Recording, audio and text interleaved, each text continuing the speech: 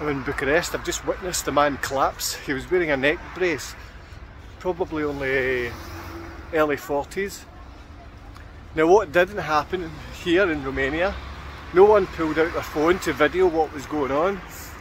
Everyone round about was concerned and loving and helpful towards the man that had collapsed.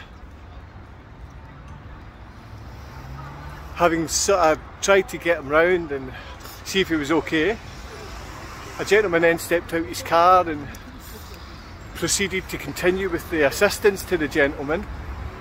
This act of love has made such an impact on me about Romania. That kind of thing, I have lived in Poland for so long and I've seen things like that happen, and phones would come out and people would record that. It would happen that I'd see the same in Scotland. I've seen the same thing in Scotland. We would keep walking by and ignore the man, like he's at fault for passing out. That has kind of restored my faith in humanity and what's happening. Well done Romania and well done Bucharest.